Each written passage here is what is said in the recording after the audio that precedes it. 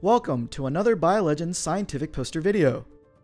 Today, we focus on our new antibody, clone 3A1, which specifically recognizes aggregated amyloid beta, but not amyloid precursor protein, which is also known as APP. APP can be processed in multiple ways.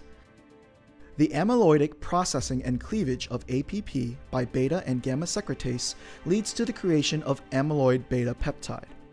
Amyloid beta is naturally generated, but accumulates in the brain as we age.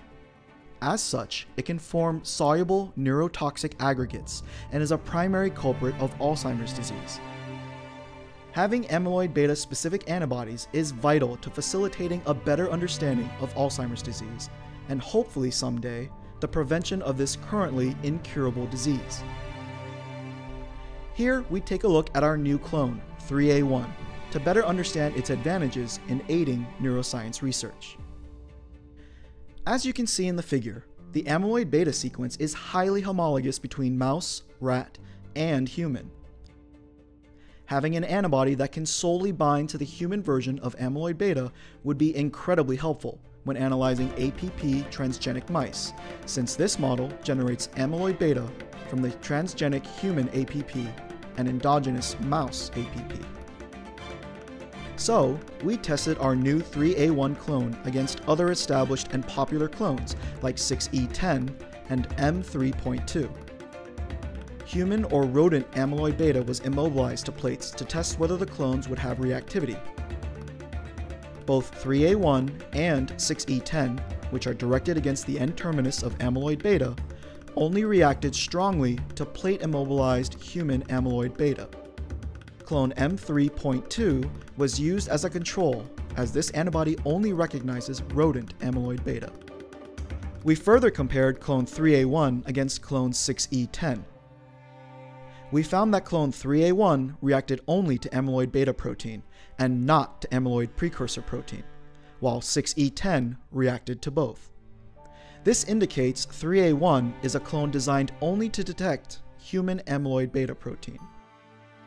We also analyzed clone 3A1 to determine if it preferentially bound to aggregated or monomeric forms of the amyloid beta peptide. Aggregated forms of amyloid beta in particular are obstructive to neuronal function and are associated with Alzheimer's disease. As our data shows, the 3A1 clone bound to an aggregated form of amyloid beta called CAPS.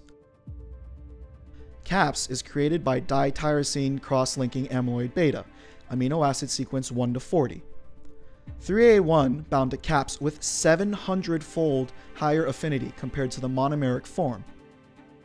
In comparison, clone 6E10 bound to monomeric and aggregated forms with similar affinity. We further confirmed our results in Western blotting, demonstrating 3A1's utility. Once again, we show 3A1 only binds to amyloid beta protein, with higher affinity for aggregates than the monomeric peptide. It did not bind to APP. Finally, we used clone 3A1 in Alzheimer's disease brain tissue. We performed immunostaining on formalin-fixed and paraffin-embedded tissue sections derived from normal and Alzheimer's disease brains. Similar to 6E10, clone 3A1 stained amyloid plaques in AD brain sections. As expected, no staining was observed with either clone on normal brain tissue. This further confirms the specificity of clone 3A1 in detecting pathologic species of amyloid beta in diseased brains. In conclusion, we demonstrate that our new clone, 3A1, targets the N-terminus of aggregated human amyloid beta, and importantly, it does not cross-react with APP. The clone is useful in several applications, including ELISAs, immunoprecipitation, Western blotting, and immunohistochemistry. Clone 3A1 provides researchers with a useful tool advancing research in Alzheimer's disease. Stay tuned for new scientific poster videos featuring BioLegend's latest innovations.